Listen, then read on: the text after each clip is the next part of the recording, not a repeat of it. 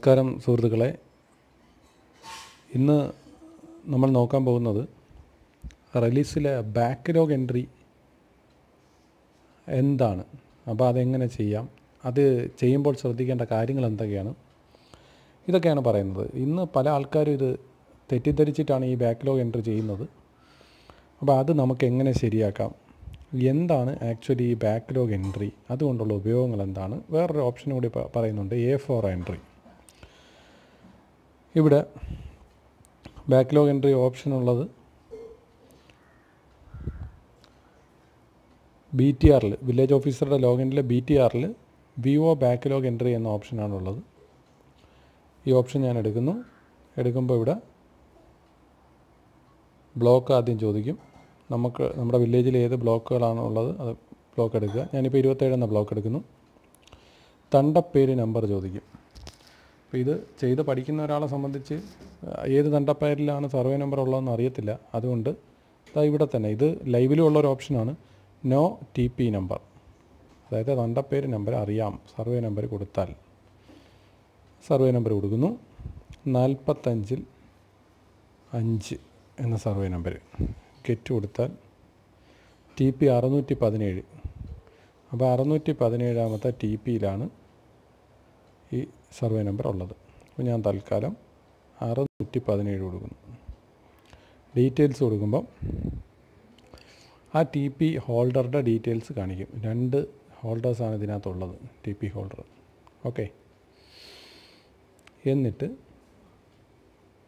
Select ചെയ്യുന്നു. കണ്ട 45-5 വന്നു, നിലവാണ്. പയ്യറ് ജന്മം കാണം പാട്ടം, നമ്മൾ തൽക്കാലം ജന്മം കൊടുക്കുന്നു.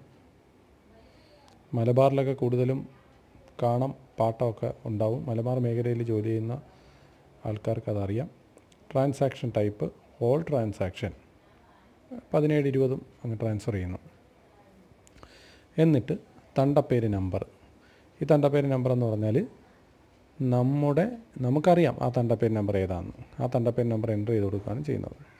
ഇപ്പം ഇവിടെ 3 ഓപ്ഷനുണ്ട്. Details, clear, highest TP. Details എന്ന് പറഞ്ഞാൽ തണ്ടപ്പേര് നമ്പർ എൻ്റർ ചെയ്തിട്ട് അതിൻ്റെ ഡീറ്റെയിൽസ് ക്ലിക്ക് ചെയ്യും, നമ്മൾ മുകളിൽ ചെയ്തതുപോലെ തന്നെ. ക്ലിയർ എന്ന് പറഞ്ഞാൽ ഈ നമ്പർ അങ്ങനെ തെറ്റിപ്പോയാൽ അതും ക്ലിയർ ചെയ്യാം. ഹയസ്റ്റ് TP, ക്ലിയർ എന്ന് പറഞ്ഞാൽ ഡിലീറ്റ് അല്ല. ഹയസ്റ്റ് TP എന്ന് പറഞ്ഞാൽ ഈ വില്ലേജിലെ ഏറ്റവും ഹയസ്റ്റ് ആയിട്ട് ഇതുവരെ പിടിച്ചിട്ടുള്ള TP നമുക്ക് കാണാൻ പറ്റും. അതാണ് ഹയസ്റ്റ് TP. ഇത് മൊബൈൽ വെർഷൻ ആയതുകൊണ്ടാണ് ഇങ്ങനൊരു ഇത്. ഇന്നിപ്പോൾ ഓഫീസ് ഇല്ലാത്തതുകൊണ്ട് ഞാനിപ്പോൾ മൊബൈലിലിരുന്നാണ് ഇത് ചെയ്യുന്നത്. മൊബൈലിൽ റെക്കോർഡ് ചെയ്യുകയാണ്. ഏറ്റവും ഹയസ്റ്റ് TP എന്ന് പറഞ്ഞാൽ 25-47-97 ആണ്. അപ്പോൾ അടുത്ത TP നമ്പർ സ്വാഭാവികമായിട്ട് 25-47-98 ആയിരിക്കും. ഓക്കെ, അപ്പോൾ നമ്മൾ 25-47-97 തന്നെ കൊടുക്കുന്നു എന്ന് വെച്ചോ.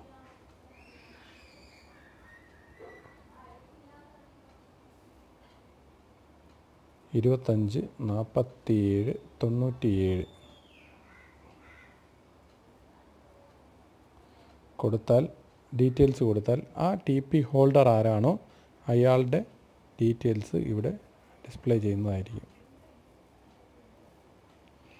കണ്ടോ, ഇത് ടെസ്റ്റ് ചെയ്ത് പഠിച്ച ഒരു ഡേറ്റ ആയതുകൊണ്ടാണ്. എന്നിട്ട് ഗെറ്റ് ട്രാൻസാക്ഷൻ കൊടുക്കുമ്പം ഇവിടെ ഇങ്ങനെ 45-5 റിമാർക്സ്, ബൗണ്ടറി എല്ലാം കൊടുത്തിട്ട് സേവ് ചെയ്യാം. ഇതിപ്പോൾ ഞാൻ ചെയ്തില്ല, ഇങ്ങനെയാണ്, ഇത്രയേ ഉള്ളൂ പ്രൊസീജിയർ.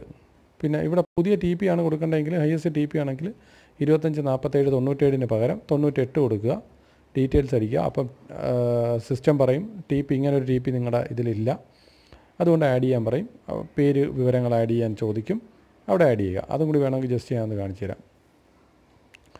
25-47-98 ഡീറ്റെയിൽസ് കൊടുക്കുന്നു. അപ്പോൾ സിസ്റ്റം പറയും TP ഇല്ല, അങ്ങനെ TP ഇല്ല എന്ന് പറയും. കണ്ടോ, ഓക്കെ കൊടുക്കുന്നു. അപ്പോൾ ഇവിടെ താഴെ തണ്ടപ്പേര് ഡീറ്റെയിൽസ് ആണ് ചോദിക്കുന്നത്. നെയിം, റിലേഷൻ നെയിം, അഡ്രസ്സ് 1, 2, 3 എന്ന് പറഞ്ഞ് ചോദിക്കും. എന്നിട്ട് ഇതിനകത്ത് ആഡ് ഡമ്മി അല്ല, പകരം ആഡ് കൊടുക്കണം. അപ്പോൾ ആ ടി പി ആഡ് ആവും. ഇങ്ങനെയാണ് ടി പി ആഡ് ചെയ്യുന്നത്, ഒരു പുതിയ തണ്ടപ്പേര് വരുന്നത്. അതിപ്പോൾ അറിയാവുന്ന ഒരുപാട് പേരുണ്ട്, അറിഞ്ഞുകൂടാത്ത കുറച്ച് ആൾക്കാരുണ്ട്. അപ്പോൾ അവർക്കും കൂടി വേണ്ടിയിട്ടാണ് ഞാനത് ഒന്നുകൂടി പറഞ്ഞത്. അപ്പോൾ തൽക്കാലം നമ്മളത് ആഡ് ചെയ്യുന്നു. ഓക്കെ, എന്നിട്ട് ഗെറ്റ് ട്രാൻസാക്ഷൻ എടുത്തു, ഇവിടെ ഡീറ്റെയിൽസ് കൊടുത്തു സേവ് ചെയ്യുന്നു. ബൗണ്ടറീസൊക്കെ നമുക്ക് കൊടുക്കാം, അറിയാമെങ്കിൽ കൊടുക്കാം, അറിഞ്ഞുകൂടെങ്കിൽ കൊടുക്കേണ്ട ഇതില്ല, സേവ് ചെയ്യുന്നു. ബ്ലാങ്ക് ആയിട്ട് സേവ് ചെയ്യാൻ പറ്റുന്നില്ലെങ്കിൽ ഒരു ഡോട്ടോ സ്പേസോ ഒക്കെ ഇട്ട് കൊടുത്താൽ അത് സേവ് ആയിക്കോളും. ഓക്കെ, അവിടെ റിമാർക്സ് എന്ന് പറയുന്നത്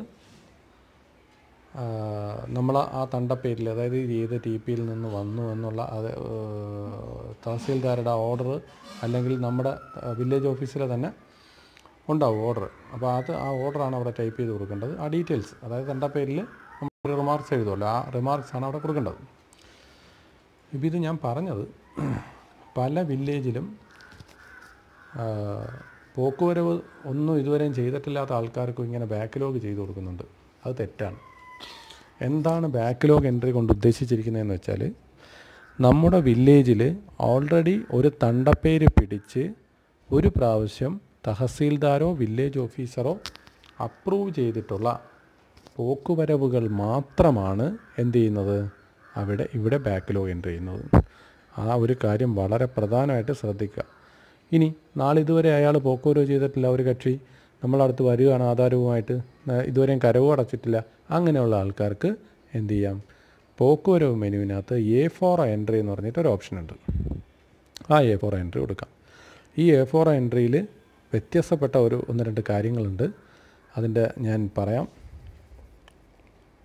617 തണ്ടപ്പേരിലെ ഡീറ്റെയിൽസാണ് എടുക്കുന്നതെന്ന് വെച്ചു.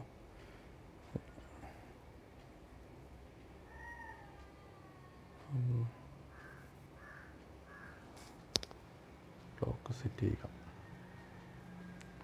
607. അപ്പോൾ ഇതിൽ എടുക്കുമ്പോൾ സെലക്ട് സർവേ നമ്പർ ചോദിക്കും. നമ്മൾ സർവേ നമ്പർ സെലക്ട് ചെയ്യുന്നു. നേരത്തെ ബാക്ക്ലോഗ് എൻട്രിയിൽ നിന്ന് വ്യത്യസ്തമായിട്ട് ഇവിടെ സബ് രജിസ്ട്രാർ ഡീറ്റെയിൽസ് കൂടുതൽ ചോദിക്കും.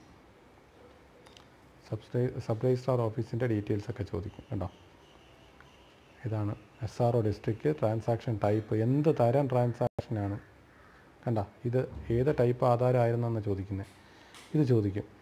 നിർബന്ധമായിട്ടും നമ്മൾ ഈ മെത്തേഡിൽ, അതായത് A4 എൻട്രിയിൽ വേണം, ബാക്കി ഡീറ്റെയിൽസ് എല്ലാം അത് തന്നെ, ഇവിടെ കുറച്ച് ഡീറ്റെയിൽസൊക്കെ ചോദിക്കും, ഈ രീതിയിൽ വേണം A4 എൻട്രി ചെയ്യാൻ. അത് സബ് ഡിവിഷൻ കേസാണെങ്കിൽ ഓട്ടോമാറ്റിക്കലി താലൂക്കിലേക്ക് പോകും. താലൂക്കിൽ പോയിട്ട് തഹസീൽദാർ അപ്രൂവ് ചെയ്ത് വരുന്ന മുറയ്ക്ക് മാത്രമേ ഇവിടെ പോക്കുവരവ് അപ്രൂവ് ആവത്തുള്ളൂ. ഇതാണ് ഇതിൻ്റെ ഒരു പ്രത്യേകത. അപ്പോൾ ഇത് പല ആൾക്കാരും തെറ്റിദ്ധരിച്ച് ചെയ്തു വെച്ചിരിക്കുകയാണ്. തെറ്റിദ്ധരിച്ച് വെച്ചിരിക്കുന്നതെന്ന് പറഞ്ഞാൽ ബാക്ക്ലോഗ് എൻട്രി, ഇപ്പോൾ അത് ഒരു കണക്കിന് നോക്കിയാൽ എളുപ്പത്തിൽ ചെയ്യുന്നതാണ്. അതായത് ഒരു അപ്രൂവലും വേണ്ട ബാക്ക്ലോഗിന്.